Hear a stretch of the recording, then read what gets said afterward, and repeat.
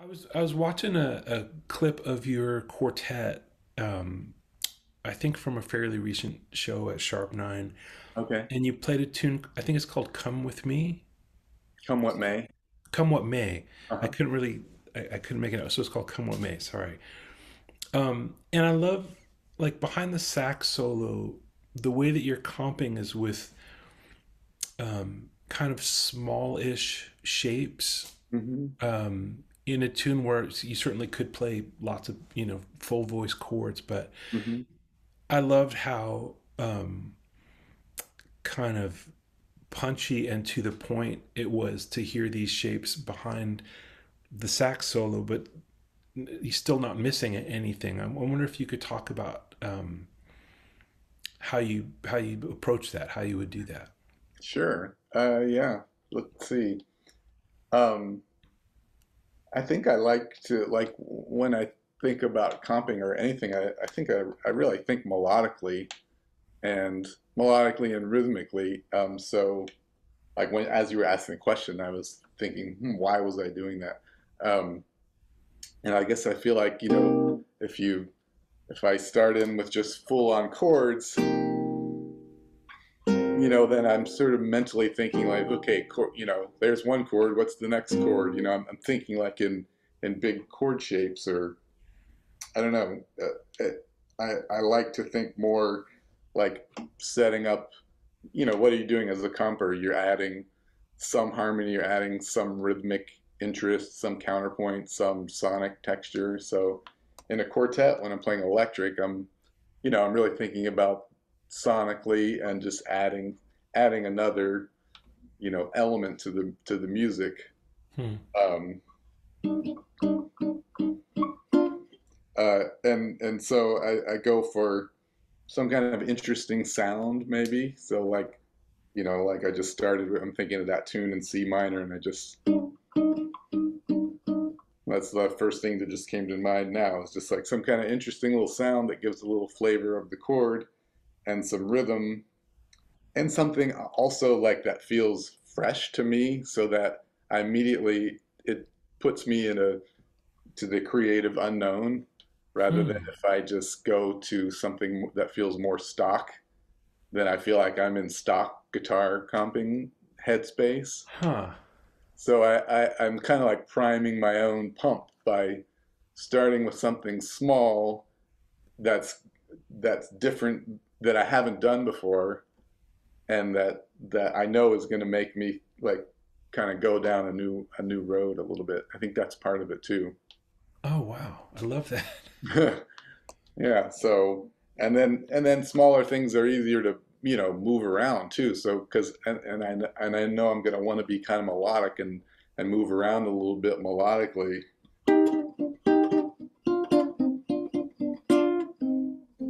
Like on C minor or whatever, like something like that. Whereas if I just go, you know, that's going to be a much bigger ordeal to try to move that around and be melodic. So Hmm.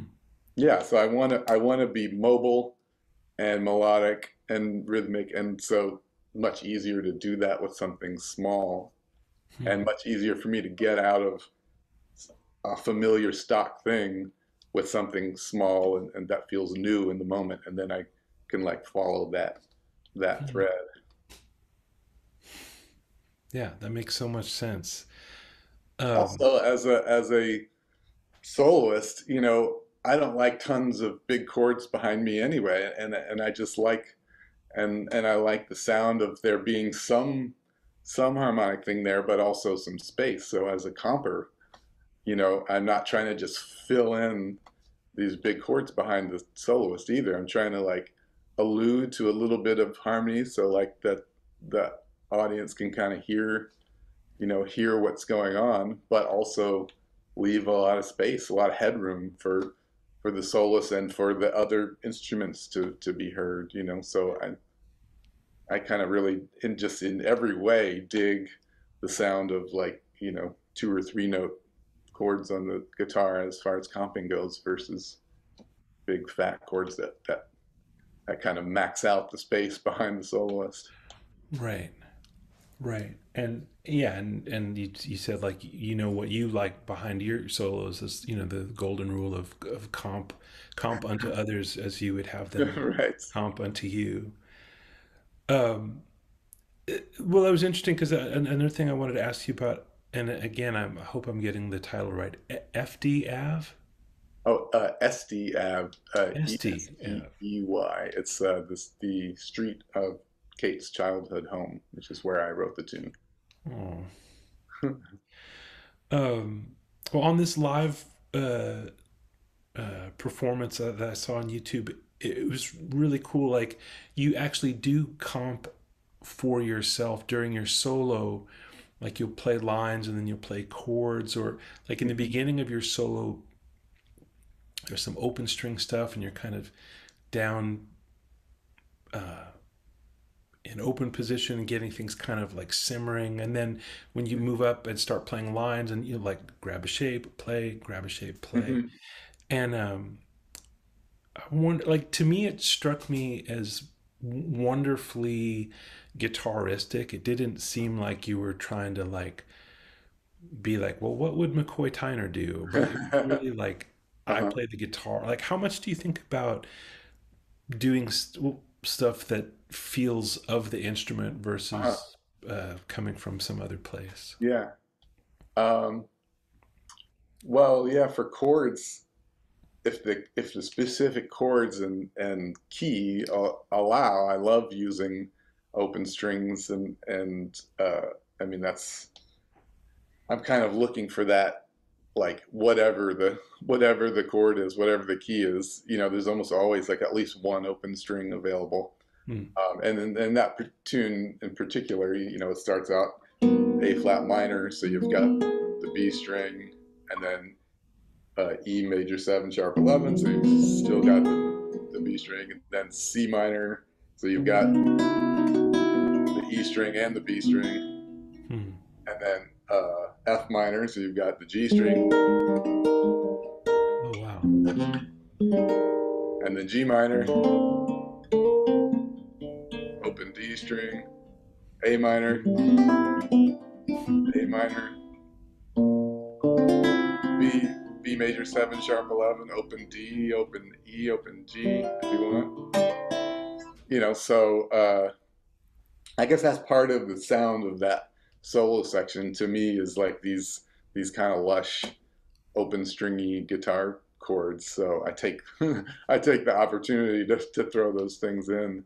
Hmm. Um, uh, so yeah, I love I love that sound on uh, guitar chords, even more regular jazz chords. I'm always just looking for for the open strings to get opportunities to have more interesting voicings and interval combinations. I'm really into thinking about chords, that the creating the sound of the voicing by thinking about what the combination of intervals is, more so than just what the name of the chord is. Like, C sharp minor 11, and if you're just thinking shapes, you might just go right Hmm. or. But I find that there's so much more to play with in terms of creating a variety of chord sounds by thinking more about how you assemble the intervals, meaning like this is like a minor third and then a fifth and then a major third and then a minor third, talking about the space between each note. Yeah. But what if I go like, one note and then like a huge leap and then a really small interval, right? And Hmm. all of a sudden we have a completely different sound. It's still called C sharp minor 11, but Right. now we've got because and I'm just thinking about combinations of intervals and having done this a lot, thinking knowing kind of what types of things sound good. Like I always find like a large interval and then a small interval together for some reason always always sounds interesting to me. Huh. So like I'm gonna take a fifth and then a half step. Those are me my two intervals is a fifth and a half step. So I'm going Hmm. from the fifth of C sharp minor. to the ninth, which is the interval of a fifth, and then from the second Hmm. to the flat third is a half step. And for whatever reason, that sounds really cool to me. So I think a lot, it's as far as like, coming up with lots of uh, different chords on a chord type. I really think about assembling them with intervals and creating different sounds that way, because I find if I think C sharp minor 11, how many different C sharp minor 11 grips do I know? Like two. But if Right. I play around with just the intervals, it's literally infinite. Hmm. Right. Wow. And do you find that like different kinds of structures would be like that particular, Yeah, grab an axe. like depending on what is happening, like whether you're playing, say, behind a vocal or behind a bass solo or something, would you think about different kinds of structures, or is it not Absolutely. as specific like that? Oh, absolutely. It's 100%, situation specific, like if I'm playing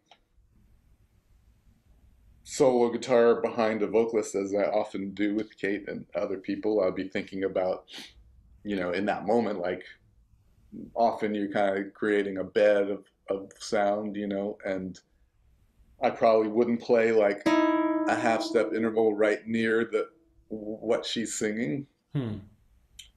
And I probably wouldn't even have a half step interval like on top of the chord because it just sticks out and kind of grabs your attention. So in that case, I still use lots of half step intervals, but I would bury it in the middle of the chord where it gets softened by having a more neutral and melodic note up above it. Hmm. Um, so like,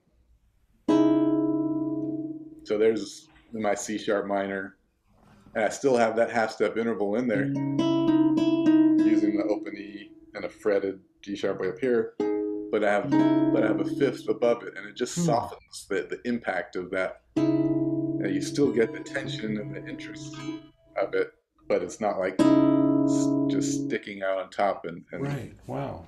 so like when I do this, it kind of comes forward. When I do this, it kind of like creates a smoother bed. So when I'm accompanying a vocalist, I'm just trying to make this really nice lush bed behind them, and so I'm choosing you know voicings and intervals to create as rich and juicy of an atmosphere and a bed behind them as I can. Hmm. Hmm. But if I'm playing in a jazz context and something rhythmic and angular is going on, then I might just lean into that, right? Right. Right. And still like finding some of that stuff via open strings and like uh, ex- exploiting the guitar as because it's nice that that kind of stuff is available and maybe less of kind of Yeah.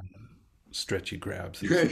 Because Yeah. when I watch you play, like there's always like this um, that kind of those kind of sounds are always in the air. But when I look at your hands, it's I don't. It's Yeah. not like John Stoll or something Yeah. where it's Yeah. like spilled out across 10 frets most of the time. Anyway, it seems No, there's a no, real no, you know.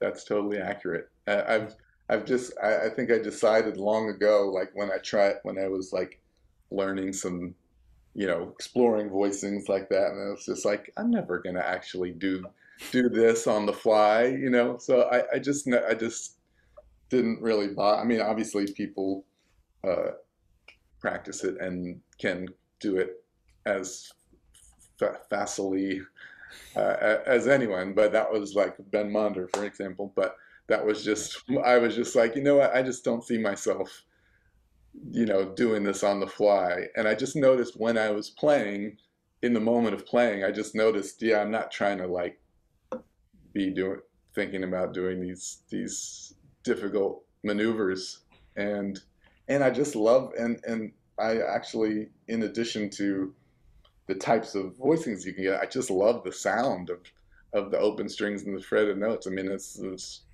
definitely my favorite sounding thing on the guitar. Hmm. And it's so cool because like every guitar sort of sounds different when you do that. Yeah. So it just that's like the sandbox for me. So Hmm. I just went that way instead of the stretch way, and Hmm. you know, and at first you might think like, well, you know, you've got your A minor and your E minor, but what about your, you know, D flat major and all that? But I literally just went through, and I've just never been any kind of disciplined or exhaustive practicer of anything. But one thing I did do because I was so into it, I just literally went through every type of chord in every key and wrote down what the what open strings could be used, Oh, and wow. then played with voicings for all of them, Hmm. like all the way through A minor, A major, A dominant, B flat minor, B flat major, B flat dominant, and it's kind of amazing that almost every single type of chord, you know, D flat major 7, sharp 11, Huh. D flat 1 3, open G, yeah, Oh, wow. Beautiful. or 1 5 and then open G and then 9. Oh, wow. I've never played that. That's beautiful. You know, so even on chords that you wouldn't necessarily think, A Right. flat major, 1 6, open G E3. Oh, that's gorgeous. The open strings are everywhere. Huh. Uh, well, then I have to ask you. I was watching a video of you with Kate doing Laura, Uh-huh. and you do it in. I think of it as in G because it ends up in G, even though. Yeah. Yeah. Um, did you like nudge Kate into G for that, or that just happens to be the natural place for her? That was a spur of the moment thing where someone at the club came up and said their a dear friend of theirs and of the club named Laura had recently passed and asked if Mm. we would play Laura, which we had never played before, and uh, I can't remember if that was just a happy accident that it ended up starting on E minor or if I suggested it. Um, but I certainly might have suggested it if she said, "Let's do it in A flat." I might have certainly said, how about G?" Okay. Because you know, playing in that situation, playing duo with Kate, and you know, we're so much about these lush soundscapes and whatnot. I'll certainly uh, angle for getting some open strings, and a lot of tunes I use a capo on the first fret. Hmm. If you know, if it's like an arrangement that's kind of pretty involved, I won't necessarily want to change the key of the arrangement. But there's a handful of tunes that I play like with the capo on the first fret just to get it to sort of play it in D rather than E flat or something. Ah, okay. Yeah. Is there is there a particular one that comes to mind that I could check out later and Uh, like that, sure. yeah. Yeah, her song "Climb Down" is in E flat, and uh, and I play it, you know, with the capo and in drop D.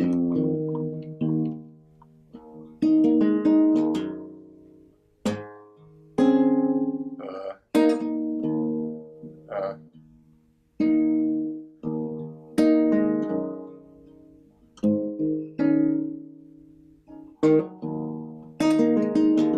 Huh.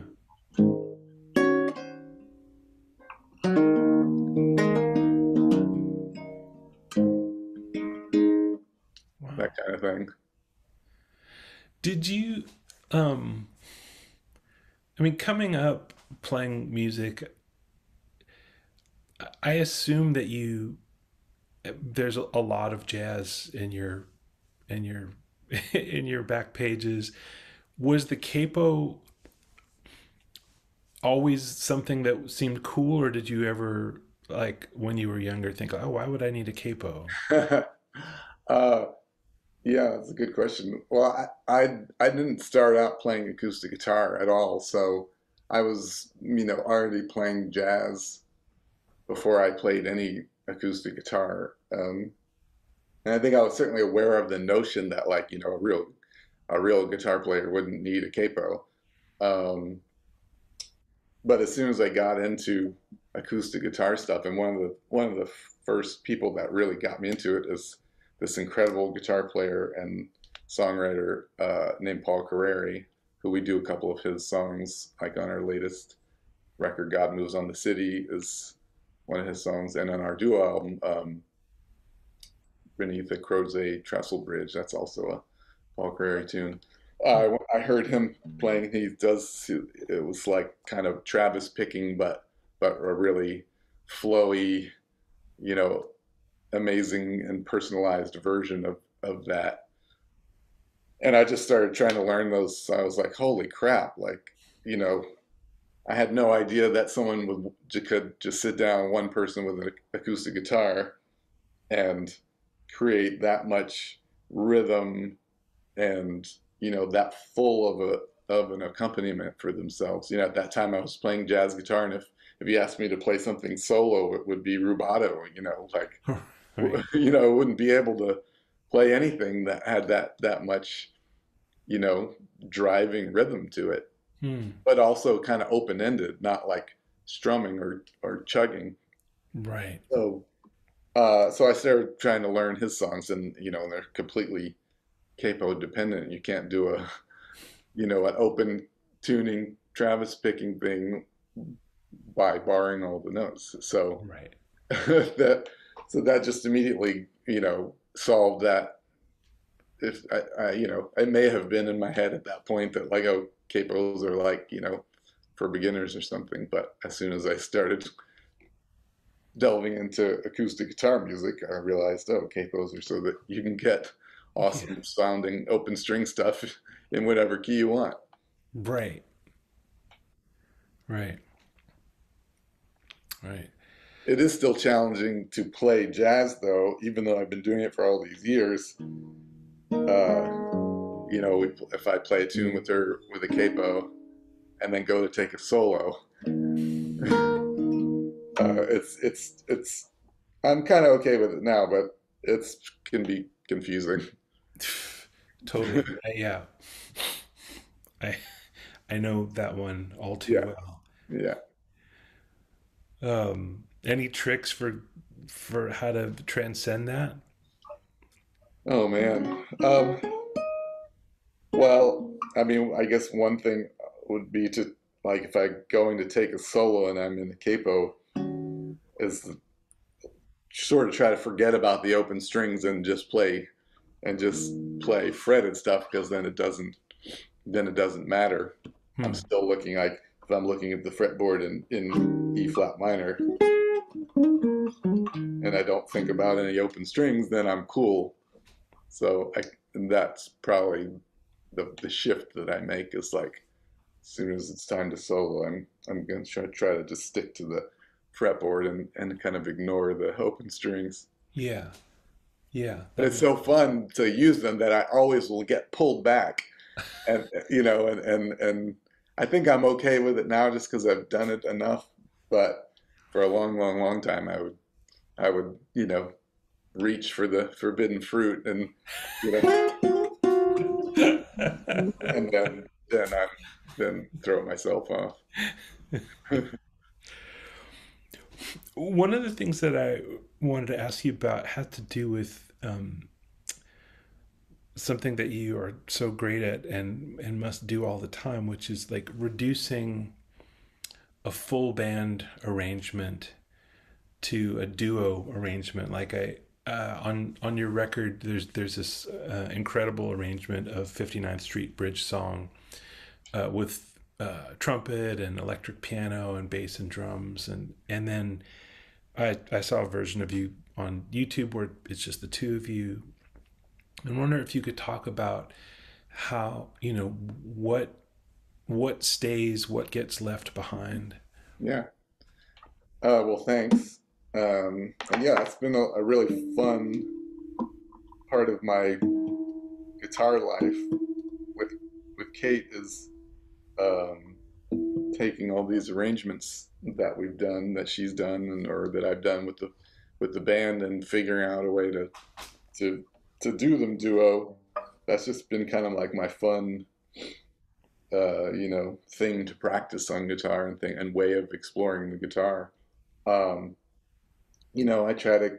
It depends on the arrangement, but if there's any specific figures, I definitely try to uh, use them, include them, and then I try to, you know, capture whatever the rhythmic feel is somehow, which is a fun process for me. And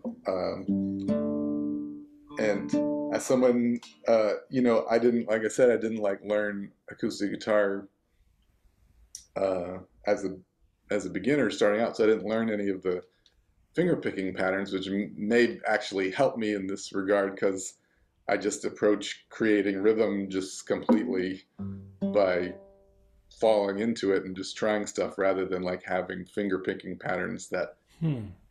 a more traditional acoustic guitar player might go like this finger picking pattern or this finger picking pattern or I just try to kind of emulate the somehow the sound of the rhythmic feel. So like for that tune when it gets to the to that there's that intro where she does a spoken word thing, right? Mm-hmm. There's this bass figure 2, 3, 4.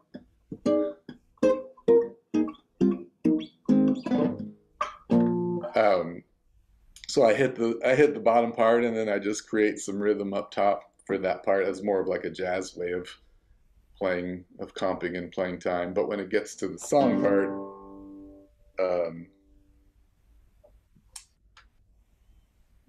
so I guess in the track there's there's like swing brushes, but kind of a whole note on the bass, and I just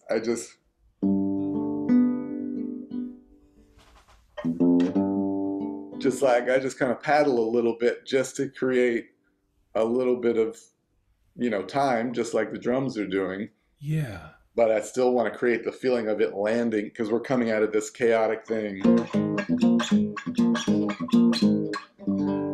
So I want that. I want it to empty out into that long whole note while she's singing, but there needs to be some time over a period of 4 bars. So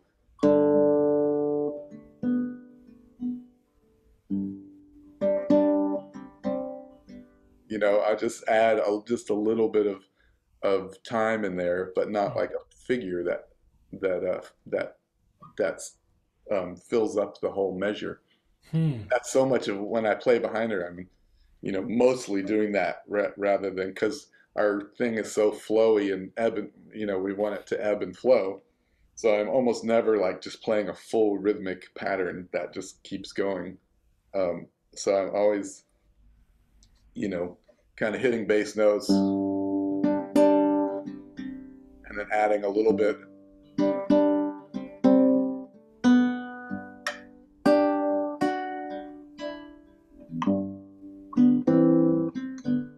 Hmm. Right, I'm adding a little bit of rhythm in there, but not filling it up, so that it always feels like there's this kind of open flowing space that can, and so that I can respond to her dynamically too. If she if she comes down, then I can let it hang, and if she starts building towards something,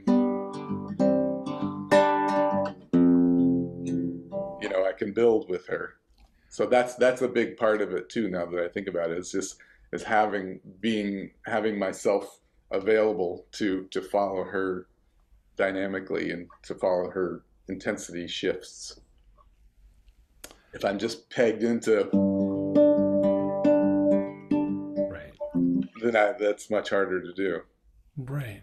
And she hates that too. So she will Understand. be like, "Stop doing that. Open it up." Well, yeah. I mean, it seems like You've been playing together how long? Uh, 18 years. Hmm. Yeah, watching you play. Um, I mean, I've got to see you play together in real life, but folks watching this will maybe have seen you, but also can see you on YouTube. But it's always like the level of the depth of the connection is really it's just moving to watch you play together and watch how much you're tuned into each other. Thanks. Did, were you always an accompaniment guy? Like before you started playing with Kate, were you playing with other singers, or was that kind of a shift for you? Uh, yeah, no, I was already pretty much like in singer world in New York. I was when I moved there, I was just instrumental. I was just into instrumental jazz and being a jazz guitar player and trying to hang and I just got called for some some vocal gigs and I just found that I just really liked it. I liked the clarity of things and that the song still each song retained its some kind of specific vibe or compositional element of the song, where especially at that time, like on a jazz gig, like every single song just turned into a 9 minute you know cosmic exploration, Right. which was cool, and but I mean, honestly, I would find myself getting bored on the bandstand, which is a weird feeling to be like, man. And I would be thinking, wow, if I'm bored, the audience some of the audience has to be bored. I can't be the Right. only one. Right. Right. So when I started playing the singer gigs, I was into it. It was like, I mean, I grew up on pop music, not on jazz, and and it, you know, there was lots of elements of it that I was like, oh, I really like this. I like kind of creating an arrangement. I like, playing off of an arrangement or playing off of a specific vibe for the song, so that every song is different and not doesn't turn into the same thing. Hmm. So yeah, that was before Kate. You know, I moved to New York in '98, and I met Kate at the end of 2003, I think. And so I was already, most of my gigs were vocal gigs at that point. Jazz, but jazz, like, Mm-hmm. uh, but yeah, I mean, that became my scene. I mean, playing with people and just kind of creating arrangements, and mostly pickup gigs, but just like creating kind of just a little bit of an arrangement on the spot, so that each tune kind of felt special, especially if you're playing like a 3 hour standards gig, and the songs are 3 or 4 minutes long, and you're playing 40 tunes, to not just be like, okay, one, two, one, two, three, Right. here's the next swing tune. Right. Right. It's so easy to get into that frame of mind, and then yeah, everything is just the Yeah, same medium swing. Now I'll walk the bass a little bit. Okay, yeah, cool. Now yeah. So I really Oh, just got into accompanying the singers and creating some sort of a vibe or arrangement for the tune to make it feel special, and I was just totally my scene once I was in there, and I'm sure that's why I got then everyone that was calling me was vocalists, because I was, you know the fact that I enjoyed it was obvious, when a lot of people didn't. A lot of people would be rolling their eyes like, oh, we gotta play Fly Me to the Moon with some singer. right. Yeah. Well, when word gets out that you enjoy it and you're good at it, yeah. I didn't know you then, but I could imagine you being a busy guy. Yeah, that was the busiest I ever was in New York playing with all the vocalists, and that was really, really fun to do. Hmm. Yeah, so when I met Kate, I was fully in that world, but I hadn't, but really in a jazz, mostly in a jazz way. And then it wasn't until I got with Kate where I was already kind of like secretly practicing acoustic guitar at home, but only playing jazz gigs, and even wondering to myself, like, am I ever gonna, in what way would I ever use any of this acoustic guitar stuff that I'm doing at home? I was writing tunes on acoustic guitar and Hmm. learning these, contemporary tunes, and just that's kind of like all I was practicing at home was acoustic guitar stuff.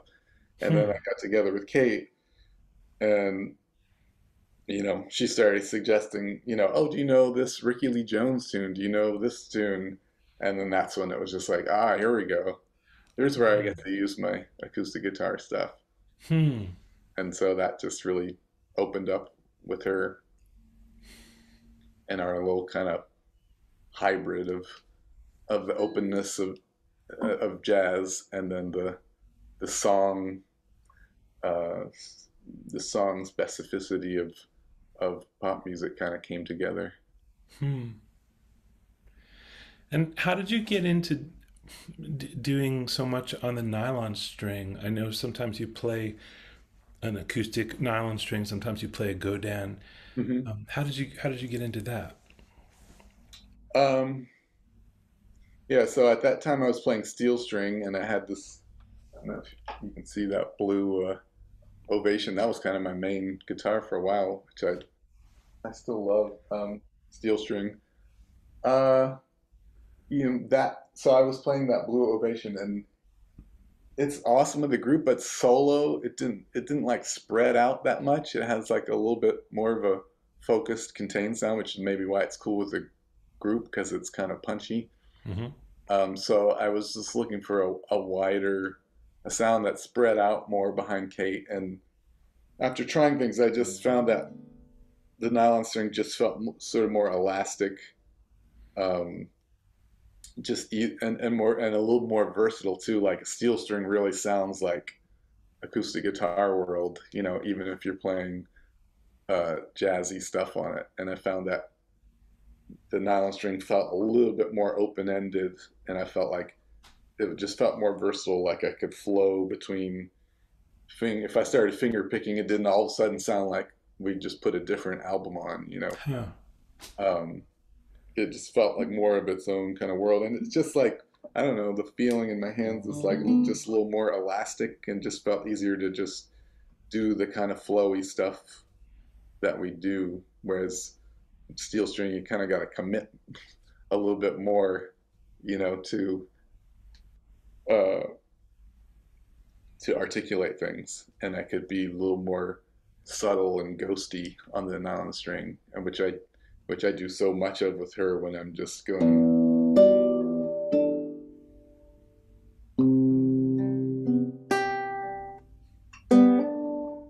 you know, Hmm. it's just easier to tread lightly and move around and be versatile for me. And I think I also started to like it. It was just easier on my hands too, but mainly just for the more open-ended uh, sound and elasticity. It just felt like I could cover all the bases that of the stuff we do more. Hmm. Yeah, that makes sense. That makes sense. And I'm curious, what is that Epiphone electric that you play? Oh, oops. This thing is, I just love. It's a from looking on YouTube. Um, I think it's Epiphone Wilshire, and I Okay. think it's from 1963.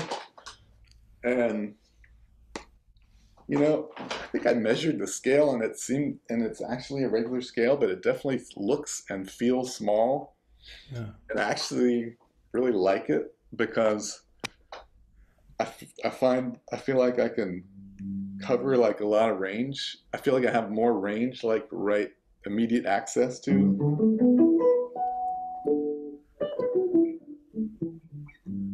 Somehow, maybe especially compared to like nylon string, where that would feel like huge, leaps. And so for playing jazz, I just feel like I've got like, you know, 3 octaves like right there under my fingers, and that's it's I don't know, I just love it, and I love the sound of it. The pickups are really just warm, and they don't have any kind of pokey mid-range that I'm always trying to get rid of, you know, on other electric guitars. And this was my dear friend Debbie Boxell. Her aunt passed away, and she had all these guitars, and I was over there for Thanksgiving, and her mom was like, "Oh, check out Aunt Mary's guitars. Let me know like or if they're worth anything, or you know, or just you know, you might think they're cool."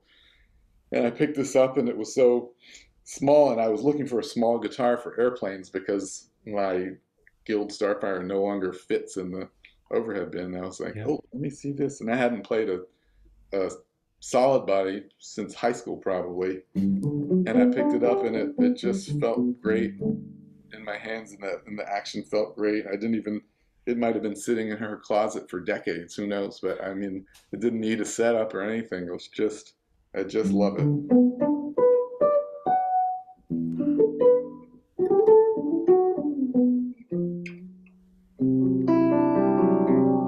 And it just it doesn't sound like a Strat. It doesn't sound like a jazz guitar. It doesn't sound like a Tele. It just it feels like you know this kind of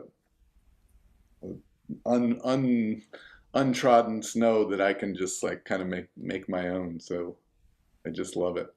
Wow. But yeah, I think it's a Epiphone Wilshire. Okay.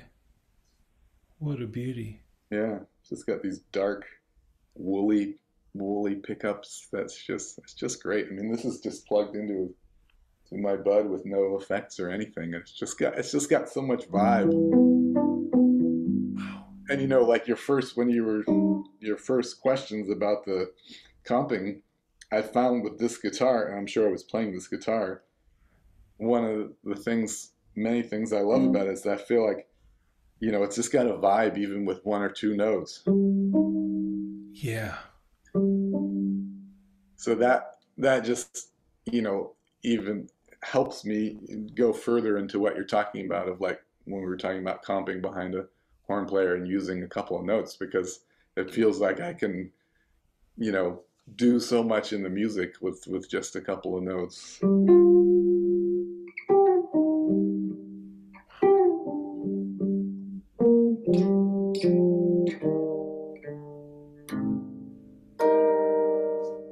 You know, so that just like launched me even further into that, and then that's what I love so much about it because it's like I can just play 1 note and feel like I'm got got some music happening, and then just develop from there.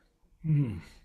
So I may even do that more on this guitar than maybe if I was playing a regular jazz guitar. That's incredible how rich it is just It, right into the it just is, it is, it's boom. wild. I Wow. love this thing. Wow. Well, man, Keith, this this has been amazing to get to ask you. You know, I've been watching videos and listening to records, and to get inside uh, of the music with you has been really illuminating and Oh, man. inspiring to me. Like I'm, it's already into the afternoon. I haven't really practiced today. Now all I want to do when we get off is just practice and explore this stuff. So Oh man, well I appreciate the questions. It's fun to think about all that stuff. You know, each time you ask the question, I'm like, oh, what is that? hmm.